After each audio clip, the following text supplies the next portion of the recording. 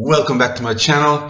Today I'll do something a little different. I know a lot of YouTubers have done this. It's an album matchup where I will compare the tracks off of each album one by one. Let's go.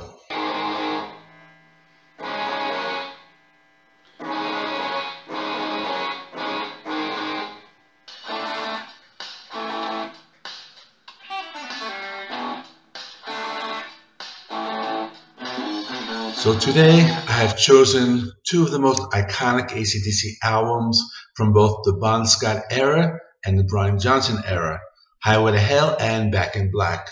First, let me cover some background. This is their sixth studio album in Australia and fifth internationally. Released July 27, 1979. This is the last album to feature Bon Scott, who died in February 19, 1980. Lyrically, the songs are about partying, lust, and sex. It was later revealed that Bon Scott wanted to take this album in a different direction because the lyrics in the previous album, Powerage, were a bit too serious. You can find my full review of that album on my channel page.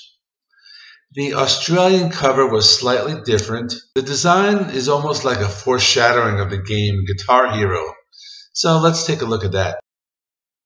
Highway to Hell was a success as it was certified 7 times platinum in 2006. Highway to Hell is the first album to break the top 100 in the US and eventually reach number 17. It's the second highest selling AC/DC album behind Back in Black. So with that being said, let's look at that album. This is their 7th studio album and their first to feature Brian Johnson on vocals. It was released on July 25th, 1980.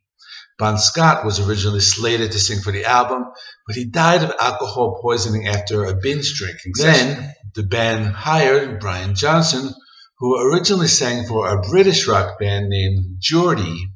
Now, this band was active throughout the 70s, so here's a picture. This album was actually released in the US first, and later in the UK, Europe, and Australia about 2 weeks later. It was an immediate commercial success. It debuted at number 1 on the British Albums Chart and number 4 on the US chart.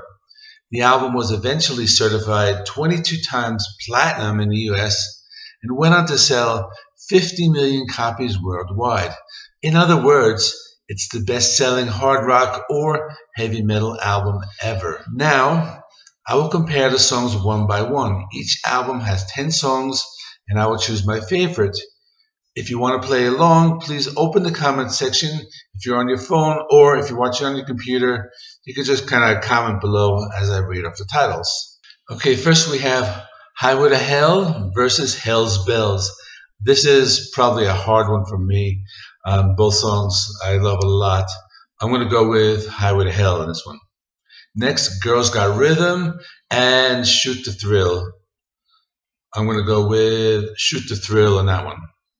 Next, Walk All Over You. What Do You Do for Money, Honey? I'm probably going to go with Walk All Over You. Next, Touch Too Much and Giving the Dog a Bone. Now, I'm definitely going with Touch Too Much. This is one of my favorites on this album. It's definitely a classic deep track.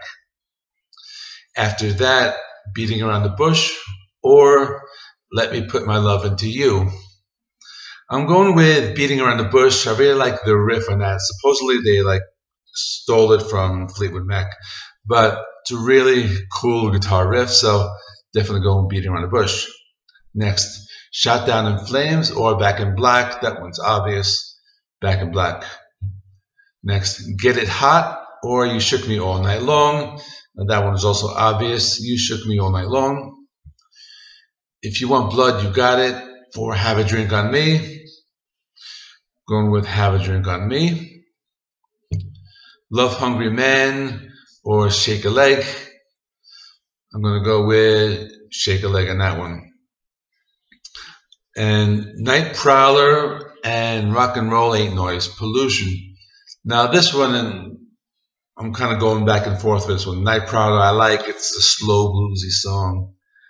But Rock and Roll Ain't Noise Pollution, I really like the guitar riff. I remember learning this many years ago when I was first learning to play guitar. I just really love the tone, so rock and roll ain't noise pollution. The final score is 6 points for Back in Black and 5 points for Highway to Hell. So I guess Highway to Hell has a very strong first side, but the songs kind of take a dip on the second, whereas Back in Black, the entire album is good, but their most iconic songs appear more in the middle of the album. Okay, thanks for watching. I will have my review of Power Up soon. It just came out. I don't want to rush it. I want to give it a few listens so I can kind of give it a proper assessment. So I'll look for that maybe tomorrow or so. We got new releases by Alice Cooper, The Foo Fighters, Demon Hunter coming our way in early 2021. Look out for those, and I'll probably be covering those bands frequently in the interim. I have some heavy bands coming up with some new releases. For those of you who love metal, Hatebreed, Kill or Be Killed, Dark Tranquillity. And there's also a new release from the German thrash band Sodom. If you haven't subscribed, please subscribe. I do rock and metal reviews. I have another video coming up soon. I do about 6 videos a week, so please like and subscribe. Other than that, keep on rocking and see you soon. Oh yeah, I forgot. Check out my other videos. Wait, that one there is pretty cool. That one there is pretty cool. Definitely some good stuff here. Check it out.